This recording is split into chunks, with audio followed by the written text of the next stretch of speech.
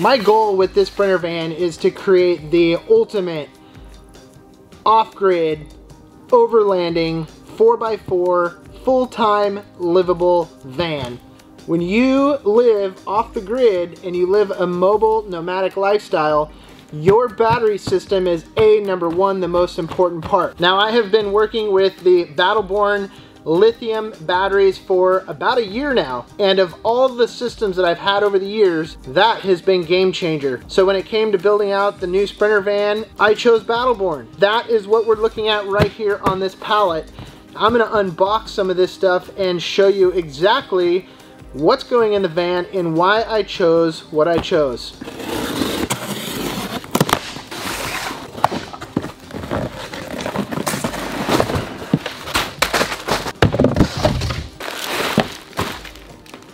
This right here is the Battle Born 100 amp hour 12 volt lithium iron phosphate. This right here is their GC2 battery. This is gonna fit pretty darn well for what I have planned right in the Sprinter van. We've got 6 of these GC2 100 amp hour Battle Born lithium batteries.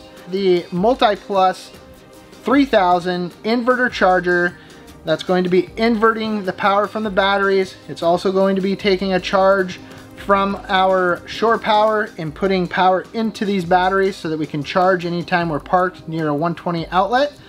Then right here we've got the MPPT 150/70. This is the solar charge controller that's going to be taking the power from the solar panels up on the roof and turning it into good usable power that is going to charge up this bank of lithium batteries. That's all going to be distributed through this Lynx distributor. All the power coming into it and out of it is all going to be done right here through this device, so we can monitor everything that is going on with the system.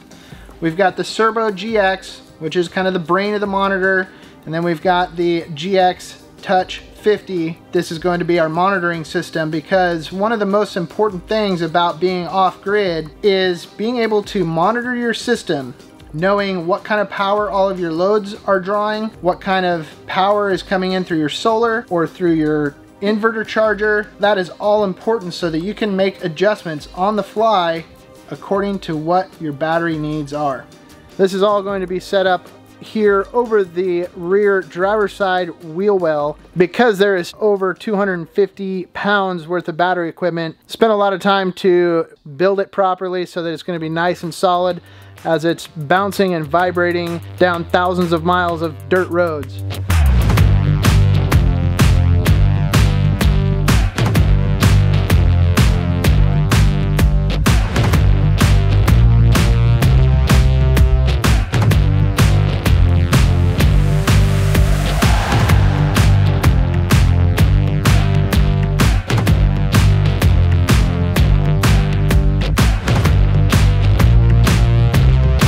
This was one of my main concerns because this bad boy alone weighs a hefty 40 pounds. So that is all hung off of 3/4 inch plywood that is all riv nutted, glued to the rest of the structure here. Up on top, across here, is where the 6 Battle Born GC2 batteries will be sitting. So it was very important to make sure that this structure here was nice and solid. All of the rest of the components will be mounted up along here.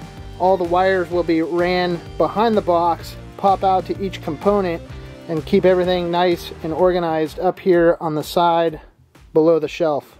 From here, I'm going to disassemble the whole shelf unit, do some upholstering on it, cover it in fabric so that it looks nice and tidy.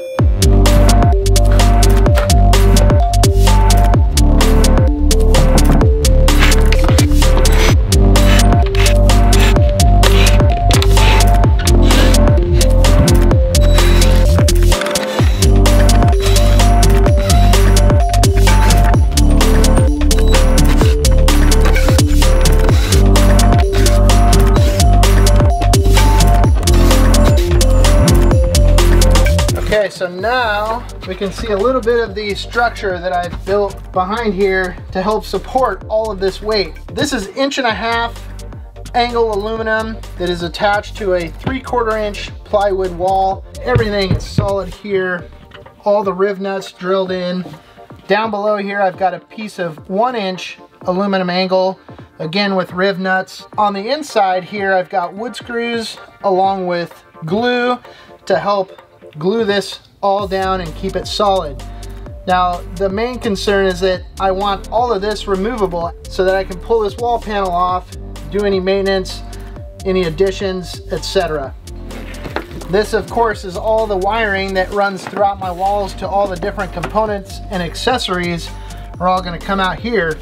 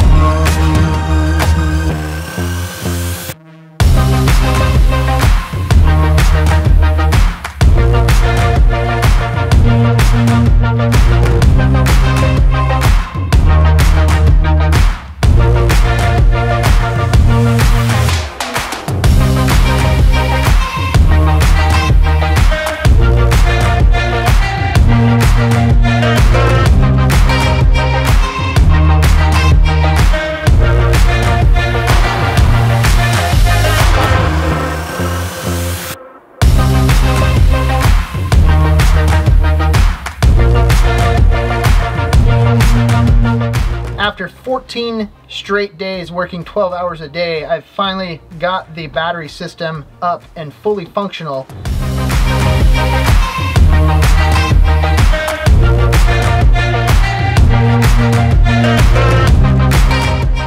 The batteries fit nicely here on the shelf. They're nice and secure so that they're not going to be moving around here inside the van as we bump down dirt roads. Now, the reason that I chose these GC2s is the fact that we can hook all of these together in parallel using these bus bars. And the alternative is using the conventional batteries, in which you would have to use jumper cables between the batteries. This right here just makes for a nice, cleaner, more secure link between all the batteries. Now, if we were to build the equivalent size battery system out of, let's say, flooded lead acid golf cart batteries, we'd be looking at 12 of those batteries and a whopping 720 pounds worth of batteries. But when we go with the Battle Born GC2 batteries, we're actually able to drop it down to 6 batteries and only 180 pounds. That right there is one of the reasons that lead is dead and that these Battle Born batteries are the way to go anytime it comes to outfitting a van. One of the other important parts anytime you're running a bank of batteries in parallel like this is that you want to make sure that your positive is coming off the opposite side of the bank as your negative. This assures that it's even power distribution across your whole entire battery bank. Now, these 4/0 battery cables run from the bank behind the cabinet, and then they come out here. The negative splits off and runs through the shunt over here to the negative side of the Lynx distributor box. The positive runs through the main fuse, up through the main switch, and over to the positive side of the Lynx distributor box. This device here is what is called the shunt, and it's installed in line on the negative side. This device is what is responsible for measuring the amount of current that is going into the battery system and out of the battery system. From here, the monitors are hooked up, and when we install a monitor, we'll be able to see exactly what's going on in the overall system. This here is the Victron Energy Lynx Distributor 1000. Now, this is kind of the hub of the whole entire system. Any of the power coming into the batteries, any of the power going out of the batteries, all passes through this box here. And everything is distributed out the bottom, into the back of the cabinet, and out to the other devices. In fact, coming from the Lynx distributor is a 12-volt feed that comes out and over here to my Blue Seas fuse box. From this fuse box, all of my 12-volt accessories are fed power through these wires that spiderweb out through the van, such as my ceiling lights, my ceiling fan, my 12-volt refrigerator, all of my USB charging, etc. In the system, I do plan on installing a few solar panels, probably anywhere from 300 to 400 watts, and that is going to help maintain my power if I'm out parked somewhere for a few days, perhaps editing where I'd be consuming quite a bit of power to run my computer and my cameras. In fact, while we're at it, the MPPT solar charge controller takes power in from the solar panels on the roof, processes it into good usable power, feeds it back out over into the Lynx distributor, which this then distributes it back into the battery bank above. Now that we've got a bit of an understanding of how energy is flowing through the system, let's talk about what it takes to put energy back into the system once it's been depleted. Now, it's all fun and games to have a big giant battery bank like this, but that only means that the bigger the tank, the longer it takes to refill. But that is why I have installed a second alternator here on the engine of the Sprinter van. Now that means anytime the Sprinter van is running and I'm driving, it is pumping a whopping 280 amps back into this system. Nations Automotive actually has designed a kit specifically for these Sprinter vans. It includes a high output alternator, all the nuts, the bolts, the brackets, and the belts that it takes to bolt on a second alternator onto the engine of a Sprinter van. My kit also came with the Wakespeed WS500, which is an external alternator regulator that is programmed to charge these lithium batteries at the proper charge profile. And that's exactly what it's going to take to keep this thing up and going while I'm out in the backcountry off-grid. Now, all the way back here at the end of the battery bank, I've got the Victron MultiPlus 3000 inverter charger. Now, this thing is going to be responsible for taking the 12-volt DC power and inverting it up to 120-volt AC power in case we want to use any items or accessories that may require 120 volts. Because it is an inverter charger, anytime the van is parked anywhere near a shore power outlet, I can plug into shore power and this will go ahead and charge the batteries back up and maintain them.